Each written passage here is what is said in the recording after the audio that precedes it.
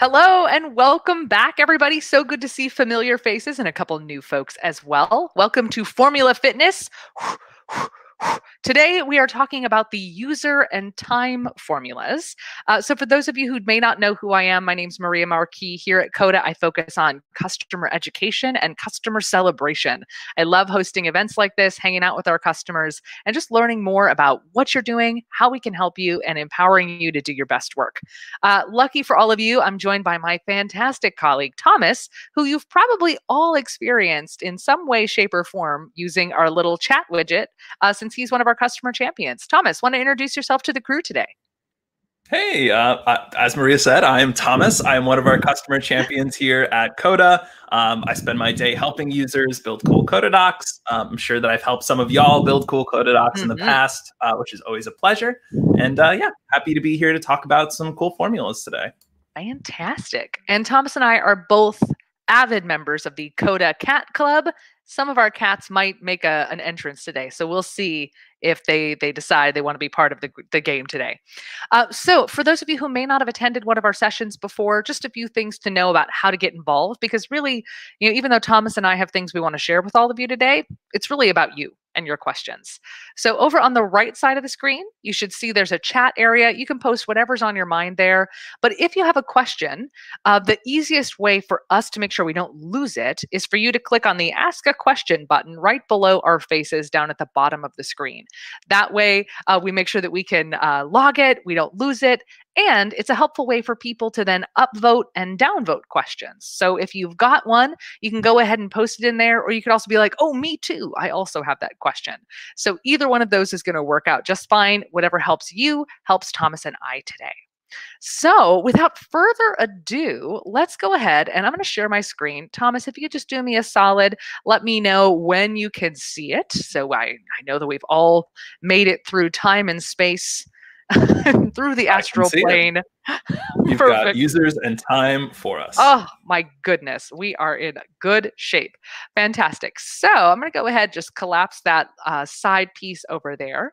And when I was thinking about prepping today, unlike some of the other formulas that we've been talking about in Formula Fitness, the user and time formulas are pretty straightforward. And the way that I think about them is it's kind of like adding salt and pepper to some food. It just makes it a little bit nicer. It makes a couple things pop a little bit more. So there's not as much sort of deep potential to get confused or like, oh, go down a rabbit hole here.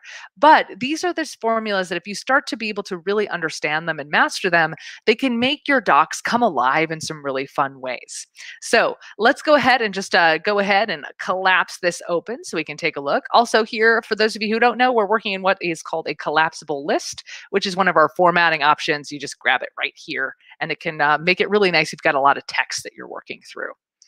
So there are a couple formula chunks that fall into this category. The first is the user formula. What this does is it creates a reference to whoever's looking at the doc. So for example, if I type equals and then I say user, it's going to go ahead and show me my name because I'm the one looking at it. But Thomas is also in this doc. Thomas, what do you see? I see my own name. Oh my gosh. And when you all look in this doc, you'll see your name too. The key here, though, is that this isn't just text. This is a reference. Because notice if I hover over my name here, it shows me all of the information about my user profile here. So my name, my email address, and also my profile picture. So the fact that it's a reference is really important because it's pulling in all of the extra contextual information in addition to just the value of Maria Marquis, which is very valuable indeed. The next two formulas here, now and today, are pretty similar. Now is going to show you the date, the time, and up to the second. And today is just going to show you today's date. So for example, if I type now equals now in here, just like so, it's going to show me everything, the date, the time, and I can watch the seconds tick by. So if you don't have a watch, you can always use this. Something that I think is important, though, is if you do equals and then today, this generally is a more performative formula because it's not showing you that up to the second bit. So in general, I recommend folks stick with today rather than now. Then we have these two down here, created and created by, and modified by. These are really similar to each other in that they show you a date or a name of a person who's made a change, either a creative change or they've made some updates to a row or your doc. So it depends on, do I want to know the person's name or the timestamp of when different actions have been taken? So those are all really helpful different things to use. Thomas, of all of these formulas, which ones do you see most frequently in the docs that you're building or in the docs that you're helping folks build? Yeah, I see today and user so much. I will say this about now. Now is one of the first formulas I look for in helping someone make their docs more performant. Because like you said, it is so resource intensive to tick over and over. Having that on your canvas isn't going to bring your doc down, but when you have a really large table and you have a column using now, that's one of the first things that we look for. And for user, I think it's such an underrated tool. Being able to pull out that information like the email address or the photo can go a long way. You can do some really unique interactions with that like really spice up your doc and also make other people who are using Coda or your doc for the first time really interested. They see that personalization and they love it. Totally. And such a good call out on troubleshooting your own work, that knowing, oh, this one is going to be really resource intensive. So if I'm noticing problems, let me see if removing it actually makes an improvement. That kind of trial and error exploration is really important, an important habit for us all to really get comfortable with. So now that we know what these formula chunkers are, the things that we're working with, I'm still trying to find a good name for like component. That's probably the right formula component rather than formula chunker. That feels a little bit better. Building blocks, maybe? Building blocks. Yes, there we go. That's much better. This is why I have you here, Thomas. So you can help me stay connected. So the first exercise here is we want to create a welcome message that changes based on who's looking at your doc. In my mind, this is one of the first things that you can do if you're getting ready to share a doc with other people to make it feel more, like Thomas said, interesting, more inviting, and more customizable. So here's how it'll work. Welcome to this super awesome doc, Maria Marquis. Now let's go ahead and right click on this formula piece, what we're looking at here. So notice I've got the user formula, and then I'm saying .name, because remember the user formula is a reference, which means it's got all of the contextual information about that person here. And I could just decide, I want to just include, like we had before, the user, just like so.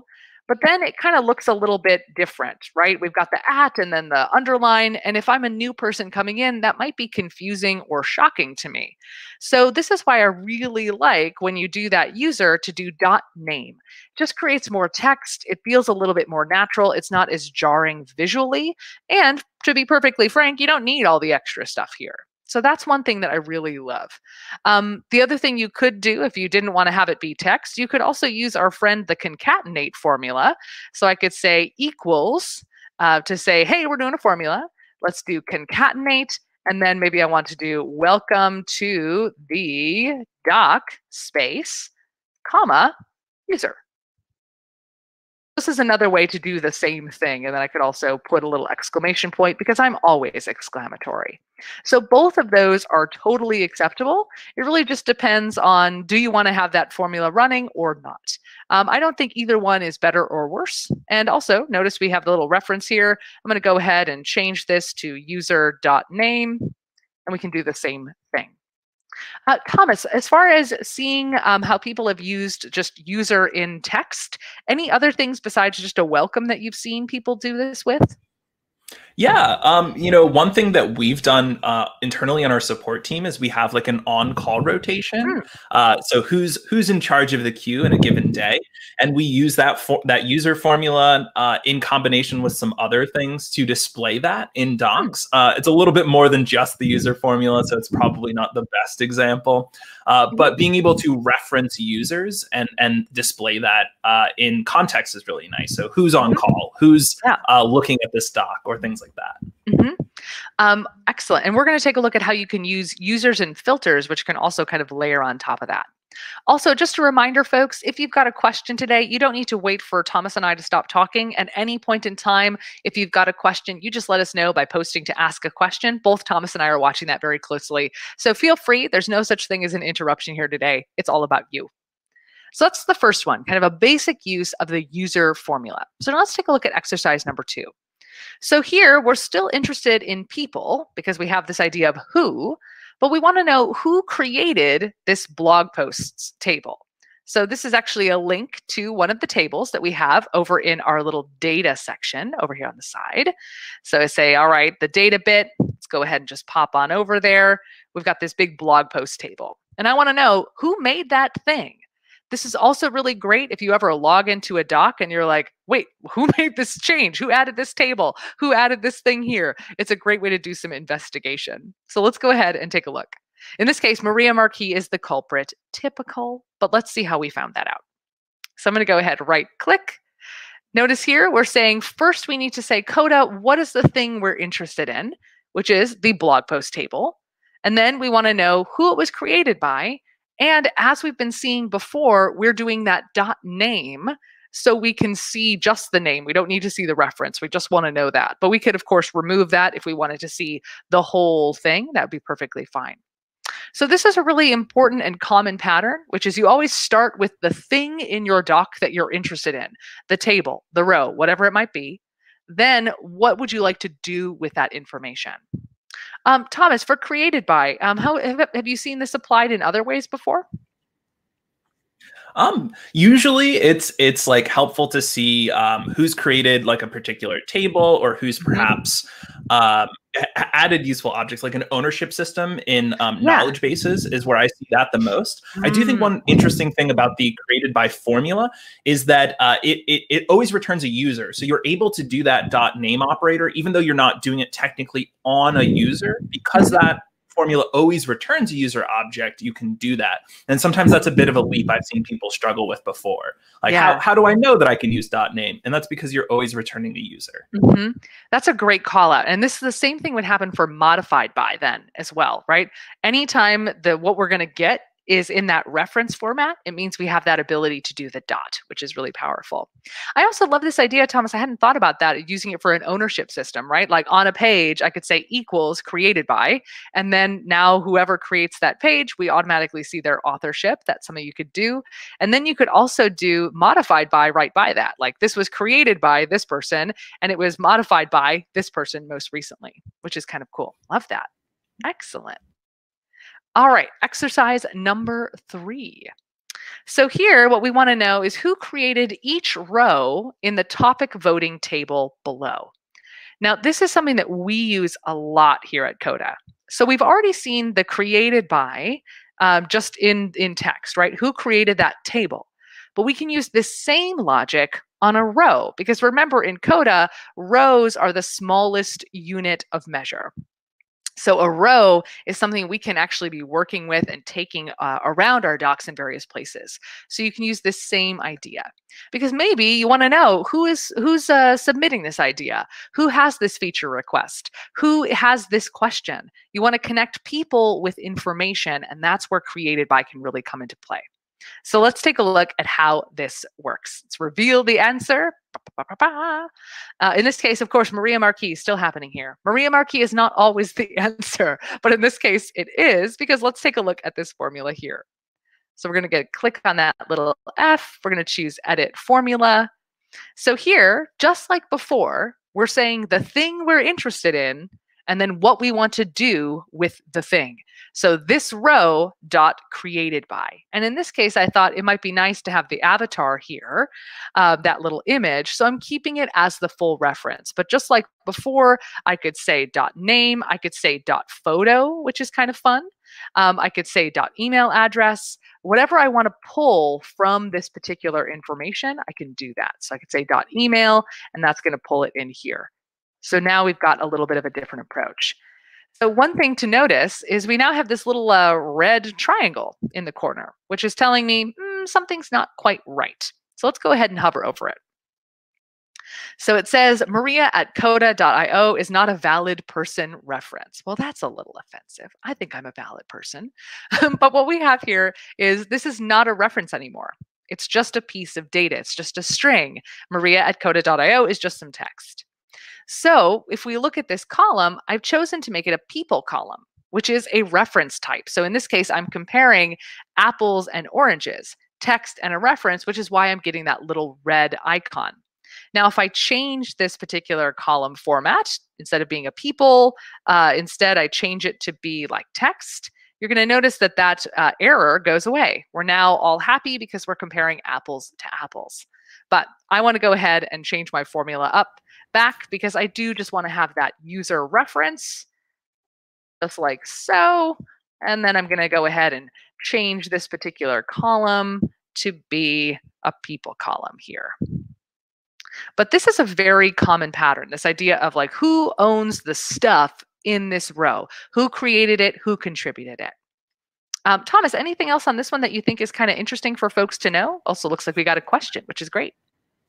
Yes, I have one quick addition here, and it's about that red triangle. One of the things that is useful to know in Coda is that errors are often on hover. So if you see that red triangle or you see an error state somewhere else in Coda, hover your mouse over it. We'll try to surface the most relevant error message to you so you can solve that problem. But I would say the most common reason you're going to see that red error message is what you saw here. That's a data type mismatch.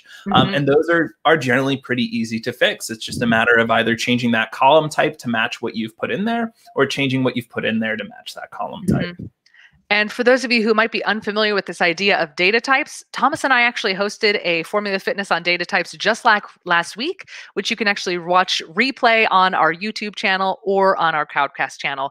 Either one is there. But data types, if I think about Coda and like really taking your formulas to the next level, and also just understanding like why formulas work the way they work, understanding data types is the best way to really get comfortable.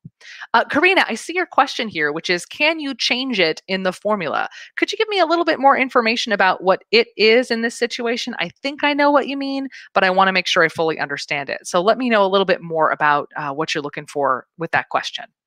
The type of the column. Can you change the type of the column in the formula? In this case, Thomas, I would be interested how you approach this. I don't think that's possible because kind of the column format is has primacy. Like it's kind of sets the tone. What you can do is if you're not sure like what kind of data type you're going to want in that column, I would just keep it as a text field because then it just populates with whatever's going on. Thomas, what are your thoughts on this? Yeah, so you can't, the column type is static, it's supreme. You couldn't change that from the formula, but you can change the output of your content. So in this case, you know, if it was a text column and you were providing a people object, you could in the formula turn that to text with the to text formula. Granted, it's much easier just to use the name or the other text attributes from the people column.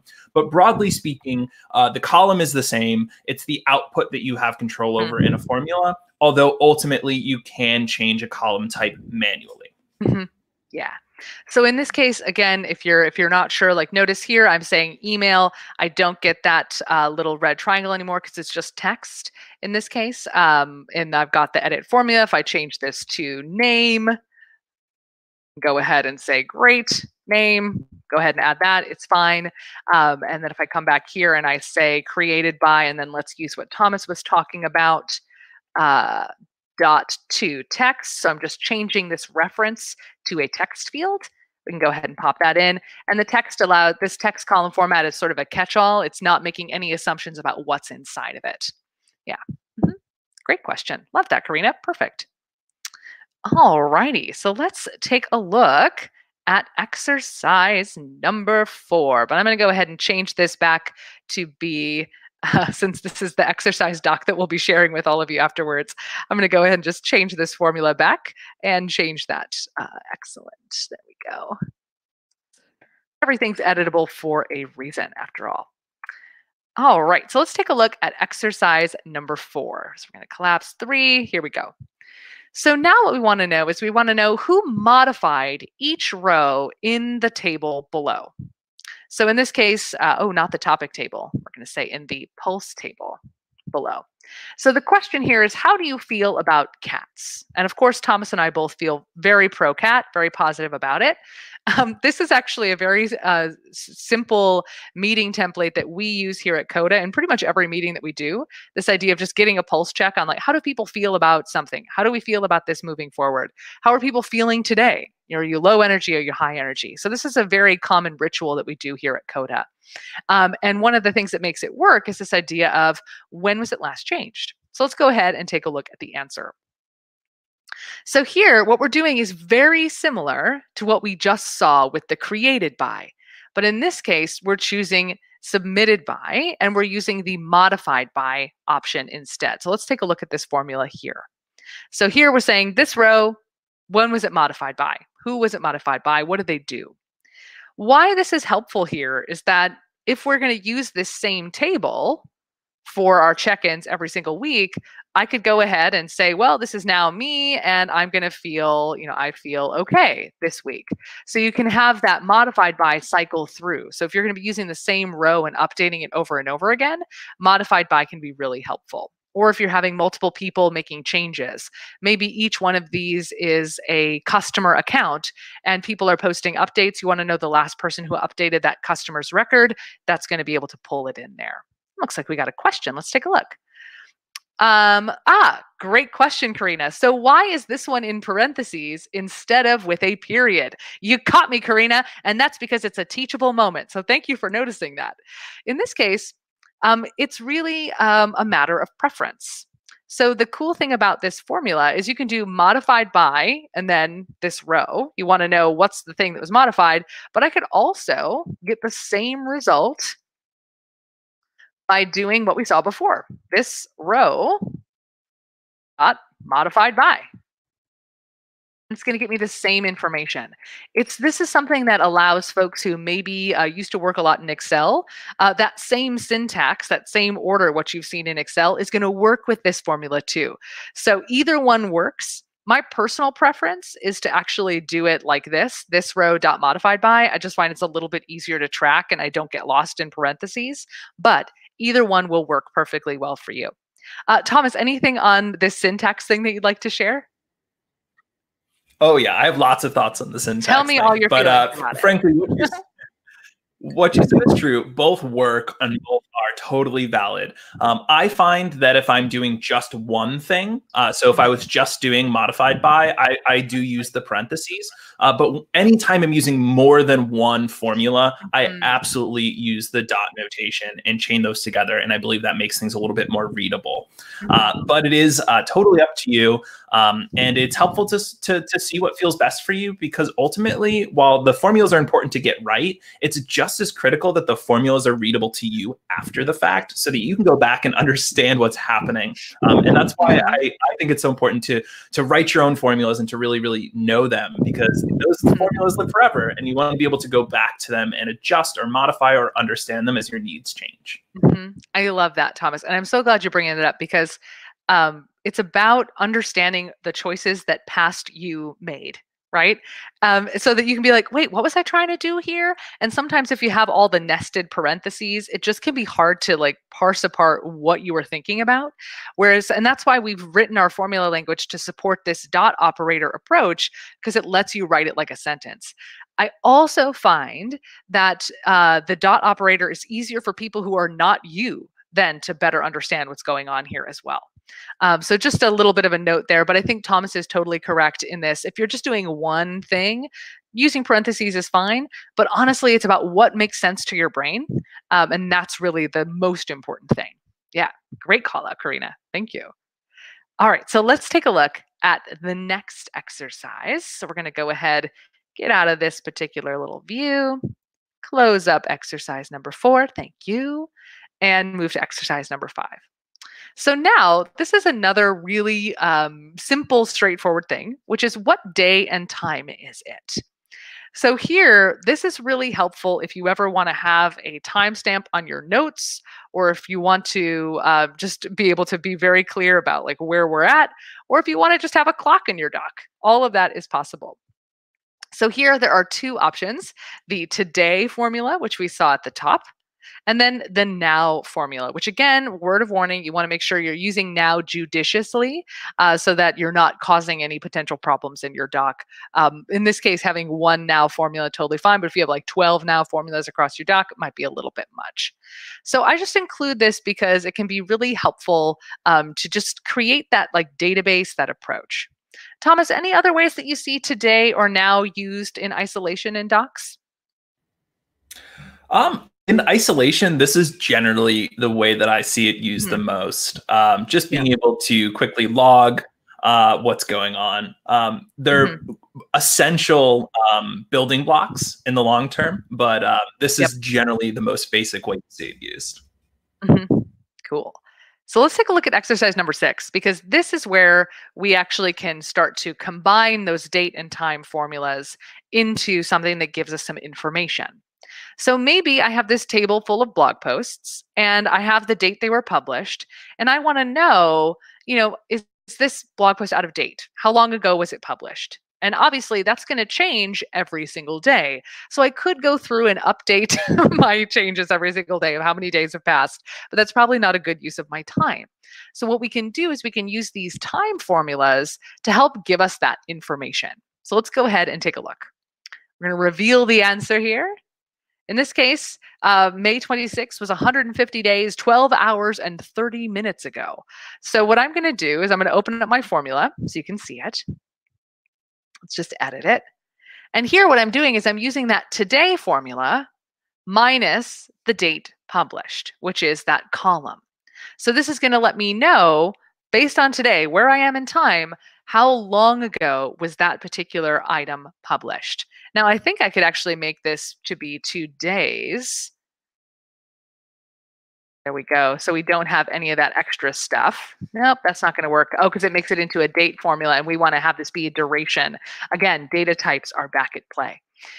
But this is a really helpful way to start to work. Also, another way that I really like to use the today formula is to create a bit of a countdown. So here we've got how long ago this happened. But the other thing that I could do is I could say maybe we've got, maybe Thomas, when's your birthday? August 2nd, Oh, 1990. okay. Today minus, oh, wait, let's see. I want to do the date minus today. So the date, in this case, 2021 of August 2nd. I wasn't paying attention. Oh, yes, yes, that's it. You Minus don't have that today. written down on your calendar? Well, I will now because of Coda. It's minus today. So this can let me know with the date minus today. Let's go ahead and press enter. Oh, that didn't work. Let's see. Let's figure out why this isn't working. Extra close parentheses found. Well, let's go ahead and just remove that. So it is 279 days until Thomas's birthday. So it's a great way to just kind of put that there. So you could say now until. Oh, it looks like the formula might have been blocked by our faces. Oh, interesting. Well, let's go ahead and just scroll down a bit, and we're going to right click. So here I'm putting the date, in this case, the year, the month, the day, minus today. So this lets me know how many days until that event. So a little bit of Coda history. When I started at Coda, we were just getting ready to go out of our beta and tell the world what we were doing. So in our doc that we were using to manage our launch out of beta, we had a countdown until the day we had chosen to launch. So it was kind of a great way to have a little bit of excitement building up to it. Now, if you want super exciting countdowns, instead of using today, you can use now, which will give you that by the second countdown until Thomas's birthday. So a nice way to add a little bit of fun there. But I really love to do that countdown. And again, here what we're doing is we're just using the date, where you pick a date in time, and then how long until that moment, minus today or minus now, can both be really helpful ways to get that happening. That's another fun way to use it. Thomas, do you ever see sort of how else do you see today or now being used in combination with other formula components and building blocks? Yeah, countdowns are a big part of it. Being able to like filter for certain Mhm. time ranges. You want to see the projects that are due within the next week or the next Yeah. month. Those are really big ones.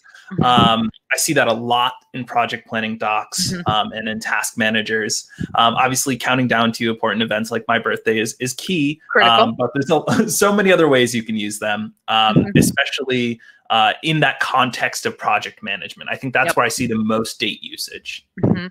And just a little call out that if you wanted to have a just sort of a date control in your doc, right? So I could be like, oh, I want to, let's see, I'll just add it down here. I'm going to scroll up so we have don't have face issues.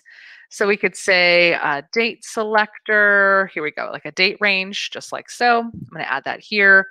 And then maybe I want to have a filter off of this. So I'm going to go up to the top. I'm going to say I want to filter this particular thing, add a filter where the date published is using an interactive filter. And in this case, it's going to be that date range picker. Now that all of this, this particular setup is using those different pieces of logic. So here, if I click on my date range picker, notice we can now say the last 7 days, the last 30 days, last month, last week, last year. I also really like for the future, you can use the next, let's see, present here. I could use the last 7 and next 7 days as a filter off of that. And this is all using the today and the now formula in the back end, but just sort of helping from there. So a helpful bit of something to add to project tracker docs in particular. So we're going to go ahead and just remove that filter, kill it off. We don't need it anymore. All right, nice. Cool. So it looks like we got some more questions coming in, which is fantastic. Let's go ahead and take a look at those. All right. The question is, are today, now aligned with our time zones? Thomas, that is correct. The time zone on the doc matches to the The today time and now zone on the formula. dock. Mhm. Yes. So it's not going to match your time zone automatically, but for every dock, you can change the time zone of it because maybe you want this dock to operate on Eastern, this dock to operate on Central European, this dock to operate on Singapore time. So you choose the time zone for the dock, and then today and now will be aligned to that. Awesome question, Christian. All right. Do we have to create the interactive filter first, or can you do it as one step from the column? Great question, Karina. This is actually my favorite little Coda trick. And it's something that I love because it's just recently been made available. So you can actually now go the other way around. So before you used to have to create the control and then connect the filter. But now you can come to the filter here. So this is off of the column I'm interested in. I can then choose interactive filter and it'll create a control just like so. And it's automatically going to create all of that alignment for me.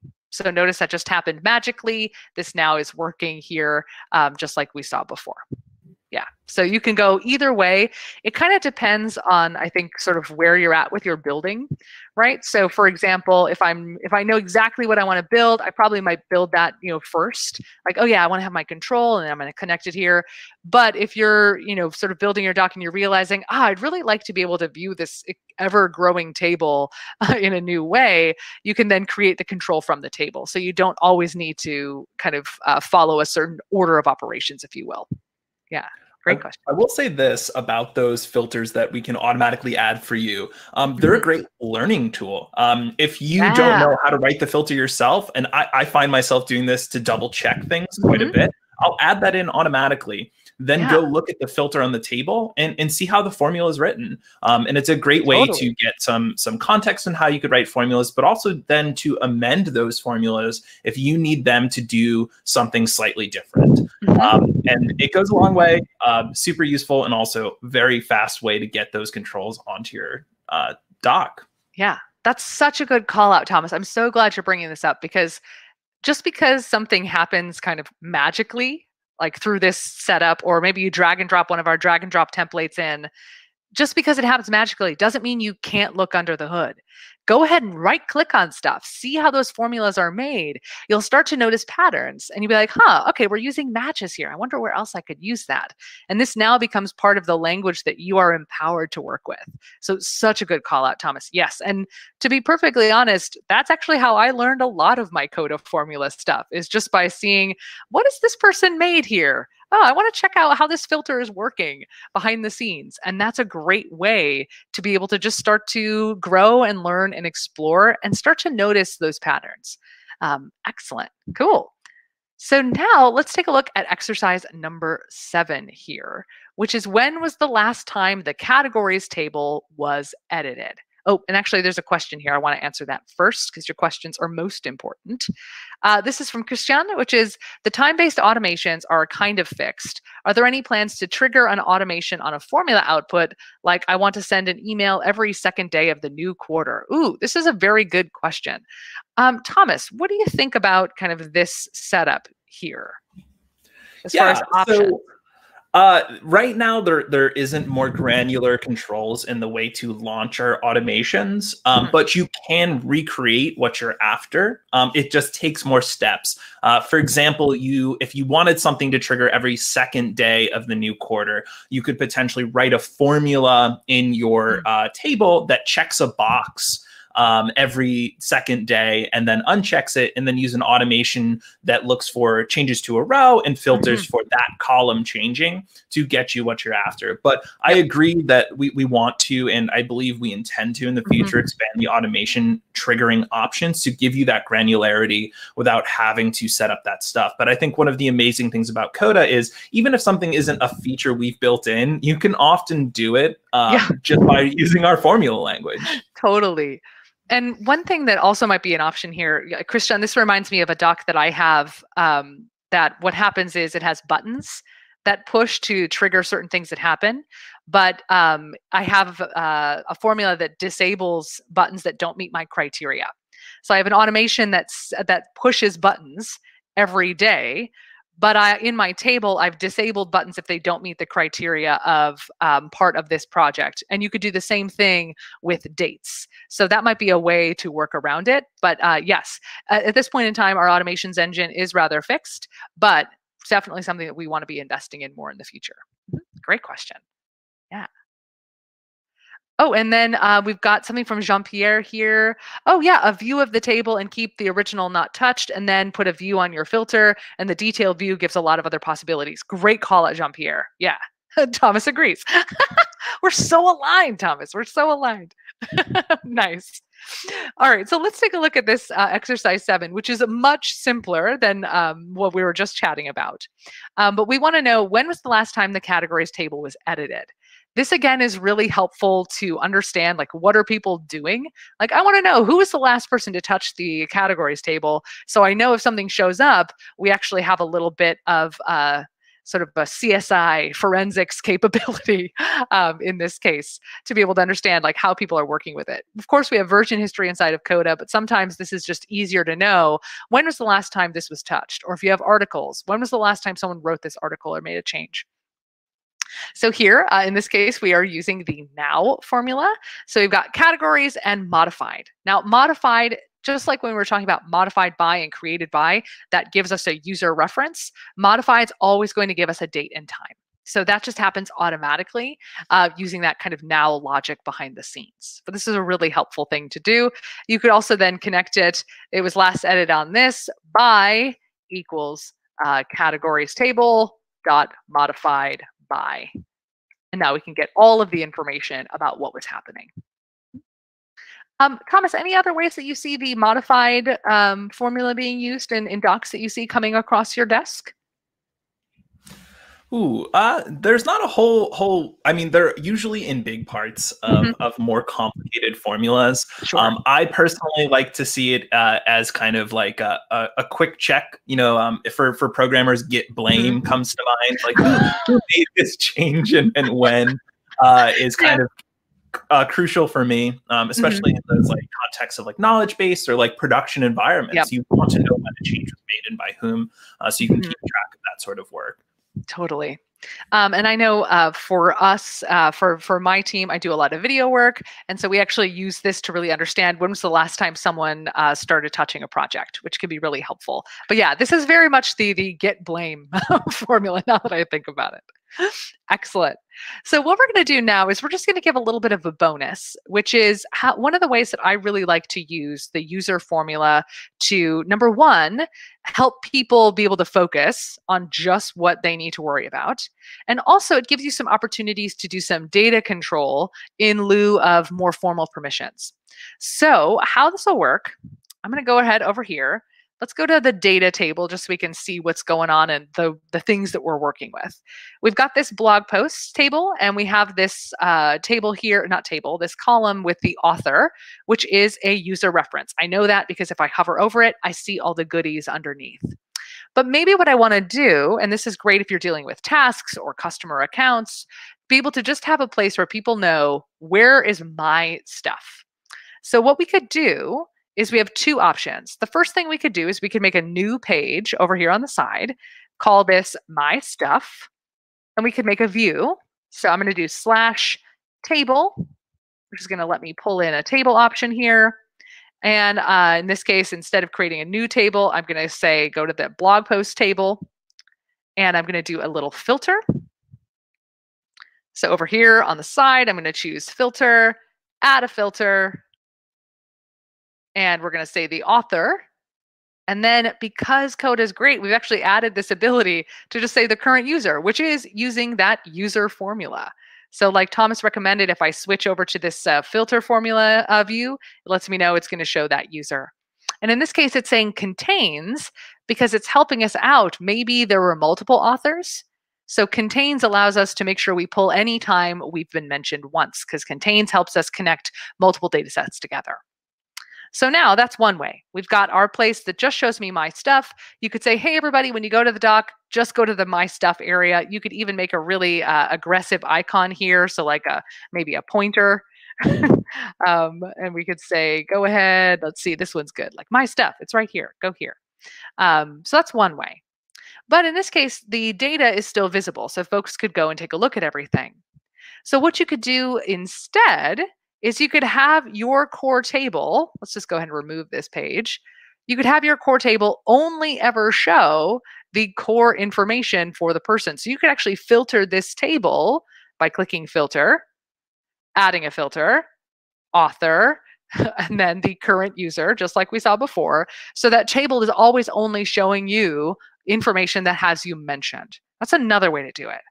A third way, and definitely the more secure option, if it's about security, maybe you've got a table full of performance reviews. You obviously don't want everybody to see everyone's performance reviews. You could go ahead and use crossdock to pull in just a view of the table that is for that person.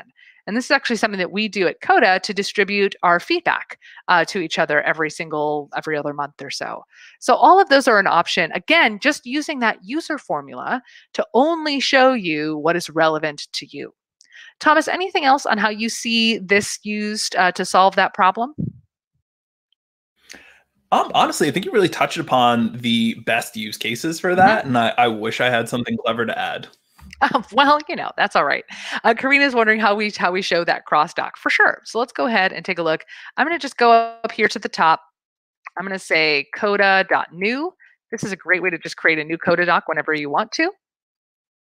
And the way that I would get to crossdock is I just do a little dance while I wait for this to come out.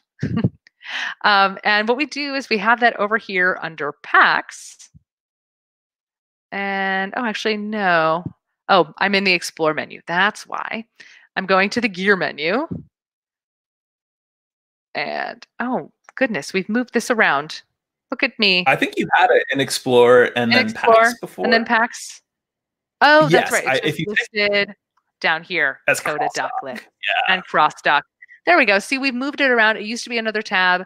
See, even I still make mistakes. I'm not perfect. we're all in process. So the first thing you would do is you just sign in with your Coda account to connect the one that you're looking for, and then you could pull in tables as you saw fit. So since I'm already over here, let's go ahead and just go to our Explore and our Packs. And I'm going to go up here and search, which is what I should have done before. Crossdock. There we go. All right. So just do a little thing. There we go. Perfect. And now I'm going to go over here, cross dock, boop, sign on in. So making that connection, which only happens once. And then now maybe I want to, let's see, Formula Fitness is the doc that I'm looking for. So here we go, user and time. This is the doc. It's going to show me all the tables that are in it. And I've got this particular blog post table I can drag in. So then I could go ahead and filter it if I wanted to. But one thing that I actually like to do is I like to actually create a little separate table with the view that I'm looking for. And then I just pull in the view here. So I would see it listed like blog post 2 could have been a view that I'd made. I drag and drop it in. So this is a great way to kind of pull it in. And then the cool thing about this that I really like actually is when you do that drag and drop, it pulls in that information from the other place. And then it can kind of be, now it's mine, right? So I'm pushing out that information, I'm getting it, but I can then start to annotate all of these things. So it becomes like my personal note-taking place that nobody else can see. But yeah, so you'll just make the filter that you want in this core doc, and then you'll just cross dock that particular view in, and that allows you to keep everything nice and clean. Yeah. Karina, for your question about does pulling the view share the extra information, it does not. And this is what's great about this is that you can use this as a sort of way to share just a single page because Coda permissions don't work on a page level; they only work at the doc level. This is a pretty common request we hear in support. Oh, I only want them to see this table or their view of the table, and this is the best way to do that. So you know, we see that a lot where, oh, I want to just show my client's tasks to that one client, but I want to be able to keep all of my tasks in one table. So you can cross dock out their tasks to get just that. It's a very useful thing. It will get updated, but it will go back. That's right. So the way to think about crossdock is it's like a hub and spokes, right? You've got that core piece of information and you can push it out everywhere, and it's going to continue to push out the updates. It just doesn't go two-way yet.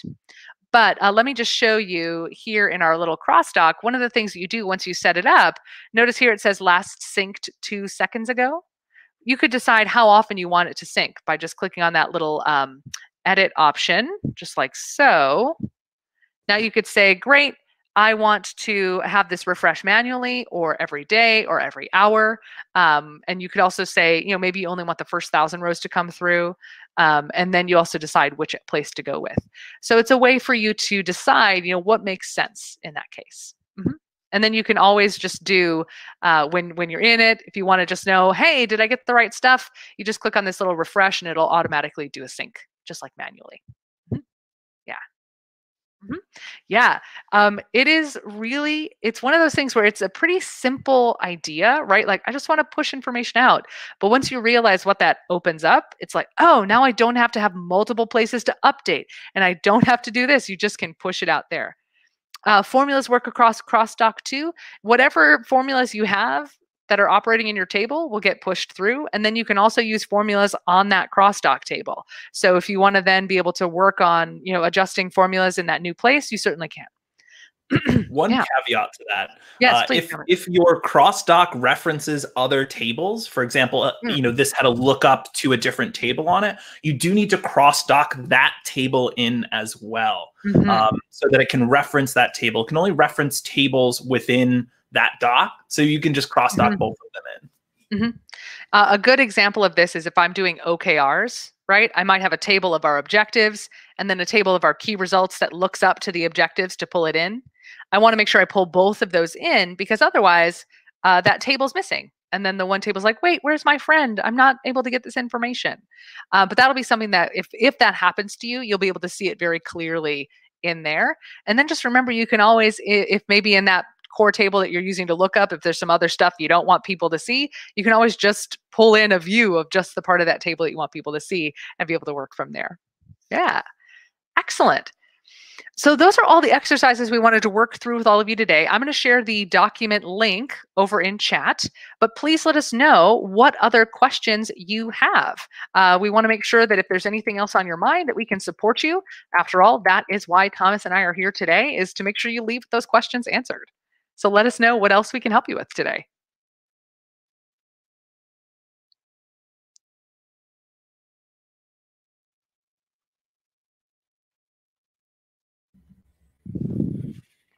And Glad if you you're all like, found it I'm useful. good, that's fine too. All righty. Let's see. We're going to share. Nice. Copy this link. And I think that's all set up appropriately. Oh, Karina, do not apologize for all your questions. That's what makes these fun. The more questions you all ask, the more we can dig in deeper. Thomas and I we're not mind readers. So we don't know what are the things that are going to be most helpful. So the questions that you all ask is really what makes us most excited to do these projects. So please keep them coming. That's why we do this. Otherwise, it would just be Thomas and I talking to each other in a vacuum, which, while fun, wouldn't be as great as us having a full conversation around how this applies and comes alive in the docs that you all have. Yeah. I'm also very confident the questions that you ask are questions that other people have. Totally. So it helps everyone in the group. Yeah, exactly. Exactly. And it's also one of those things that it helps Thomas and I keep on our toes too, right? It helps us learn new things, and it helps us realize, oh, this actually should be something we do differently in our product, and lets us talk to our product team. Thanks, Yost. Good to see you. Excellent. All right, y'all. Well, it looks like questions have come to an end. We're going to go ahead and close out today. Again, remember that you can always rewatch all of our other Formula Fitness if you miss them at our Crowdcast channel, which I've got over there, as well as our YouTube channel. Both work out totally fine. And it's been a true pleasure. Always fun working with you. Thomas, thank you so much for being my co-host today. I always love when we Happy get to to. hang out. And we'll see you next time. All right, y'all. Have a great rest of your day. Happy codaing.